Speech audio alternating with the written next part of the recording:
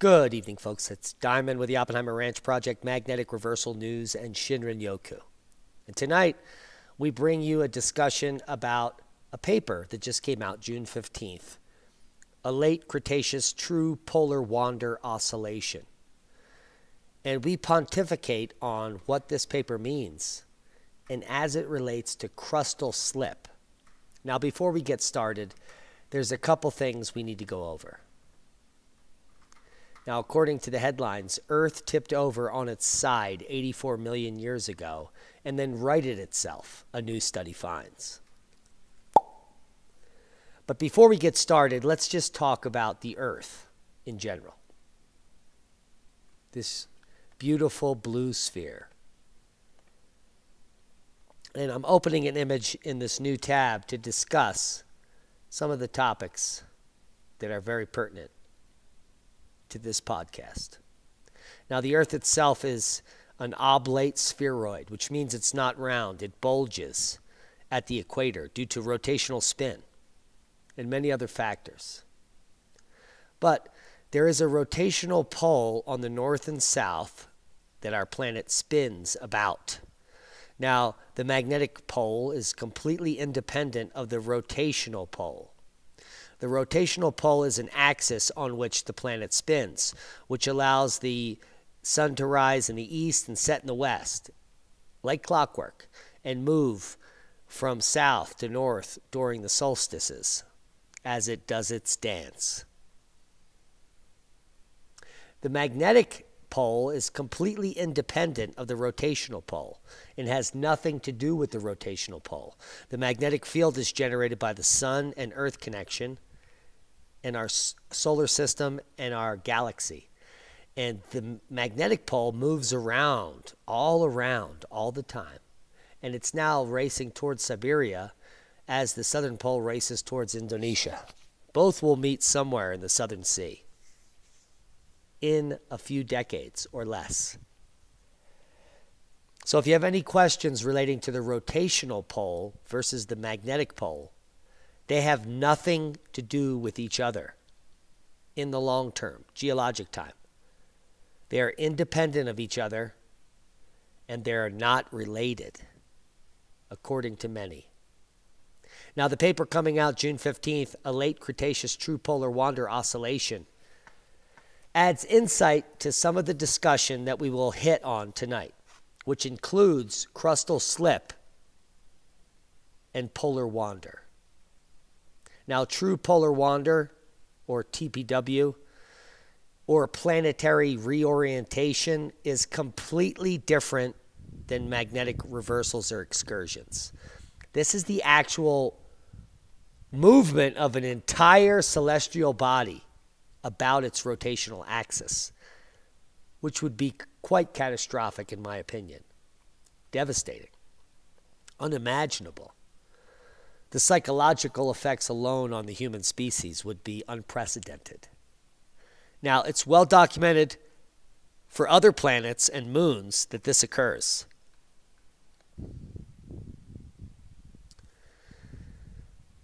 But testing is prevalent in Earth's past is complicated by simultaneous motions due to plate tectonics. Now, what the hell does that mean? Well, if we're going to study the Earth, and we're going to look into the geologic past on this section of this continent, let's say 80 million years ago, where was the continent actually based on plate tectonics or the movement of the plates? Was it here? Was it down here? Was it over here? Was plate tectonics moving the continent, or was the pole shifting? That's the question. And how can we delineate the two? Well, probably impossible. But debate has surrounded the existence of a late Cretaceous true polar wander around 84 million years ago. Classic paleomagnetic data from the Scagliarosa limestone of Italy are the primary arguments against the existence of the TPW. But looking at one spot on Earth is not going to tell you anything. You need to look at multiple places to come to a conclusion. In this paper, they present new high-resolution paleomagnetic records from 2 overlapping stratigraphic sections in Italy. And the reason I like this is because they have continuous sedimentary stratigraphic sections that provides the data. That means there was a basin present in Italy that was dropping down and collecting sedimentary data for eons. And that's what allows stratigraphers like myself to understand the paleogeographic record, the paleoclimate, and basically how Earth was working tens of millions of years ago. The observations in this paper present the most recent large-scale true polar wander documented and challenges the notion that the spin axis has been largely stable over the past 100 million years.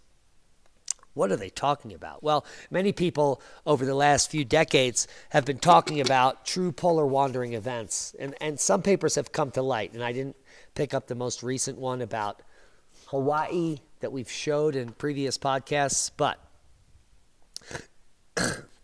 according to this scientist, during their undergraduate or graduate work towards their degree in geology and geophysics, that they first noticed the majority of northern Russia, Siberia, and northern Alaska were never fully glaciated during the last ice age. And we're talking about the Wisconsinian maximum about 26,000 years ago. This is recent time. And there's a question on why these regions were not glaciated. If, in fact, glaciations occur in a cyclic pulse, like we're watching, like the Earth is breathing, which our channel has purported based on the EPICA data and the GISP2 data and my studies in academia. Now, we're talking about the last million years. Now, is this effect because of a polar wander? Does the rotational pole have to shift in order to get an ice age? Well, there's so much going on. Let's first talk about polar wander and what it means. And this might annoy you, and I hope it does. True polar wander is a solid body rotation of a planet or moon with respect to its spin axis, causing the geographic locations of the north and south poles to change, or wander. In a stable state, the largest moment of inertia axis is aligned with the spin axis, with the smaller 2 moments of inertia axes lying in the plane of the equator. When this is not the case, true polar wander will occur. The planet or moon will rotate as a rigid body to realign the largest moment of inertia axis with the spin axis. The mass distribution of the Earth is not spherically symmetric, and the Earth has 3 different moments of inertia. The axis around which the moment of inertia is greatest is closely aligned with the rotation axis. The axis goes. Now, how in the world anyone has watched this video and cares is beyond me, but almost 1 million subscribers at Audiopedia. Now, what this video is trying to tell you is that true polar wander. Let's go back. Planet or moon with respect is a solid body rotation of a planet or moon with respect to its spin axis, causing the geographic locations of the north and south poles to change. So what they're saying here is very simple. That the pole of the planet here shifts slowly and back again. That's a polar wander. It moves 10 to 20 degrees. And by moving in the direction of continents, in this case, towards Greenland or North America, we are allowed to build ice on a continent, and that gives us glaciation. So true polar wander is the explanation that ice ages are caused by the pole shifting towards continents and then back away. And then towards continents. Because if the North Pole was here in Greenland or Canada, the rotational spin axis, well, what we know about the North Pole is that for 8 months of the year, it's below freezing. So if 8 months of the year a continent was below freezing, it would certainly build ice the entire time. And that ice would spread, and it would build up over time. deepening and deepening. So maybe the last ice age was because the true rotational pole was over Canada, where the Wisconsinian ice sheet formed 26,000 years ago and extended all the way down into North America. Maybe 40 degrees north latitude in America was actually 60 degrees north. Holy macaroni. That's polar wander. Now, crustal slip is a much different thing, and lost civilizations and Earth's crust shifts have been posited as early as the 1950s by Charles Hapgood, and then has been rehashed by many others. Now, the crustal displacement theory is much different because polar wander would simply be that the pole here moves and then returns. Similar to the Adam and Eve story where they say the pole shifts and then snaps back. That's the polar wander theory. Now, the crustal displacement theory by Hapgood in the 1950s says that something happens in the subsurface of our Earth which displaces the crust from the asthenosphere, and it allows the continents to shift around while we're spinning on the axis. And it looks a little bit like this. So the Earth is spinning at the current North and South Pole, and something happens electromagnetically to uncouple the crust from the planet. The planet continues to spin, but the crust slips. And catastrophe happens. And then it gets reconnected, and all is well again. Now, the only problem with this idea is that the haphazard nature of the crustal slip would not allow us to reconnect with the northern pole position, the rotational pole, which it seems like for the last million or so years has been pretty constant. There have been minor perturbations, and people like Mario Build-Up Reps and others have suggested that there has been pole shifts. There's no evidence of this nonsense here, the crustal slip, from Hapgood and others. So, if you're waiting for this to occur, geologically, there's no evidence for the last billion years of any crustal slip events. There is evidence for minor perturbations in the position of the rotational axis and shifts in the magnetic field. But there's no real hard evidence of crustal slip anywhere in the world, except in the minds of schmucktards, like suspicious observers and others. So, but we will keep it as a 0.001% chance here of the crustal slip occurring. Now, I'm a suspicious observer, but I don't believe any of this garbage because I have a scientific background and I can, well, show you the evidence, which doesn't exist. And the work of Hapgood and others has been poo-pooed for decades. And there are tens of thousands of scientists like me that have gone over this work, and they don't see any real good reason for it to be true. Hope you got something out of the video.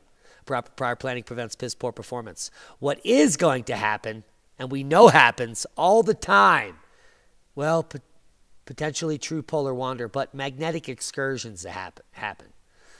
The magnetic field wanes and waxes just like this cycle. Cycles occur all the time. And from the last million years, we know that there's been at least 10 major glaciations and glacial, well, hiatuses.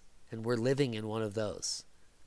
Those interglacials that we're now living are prosperous for civilizations.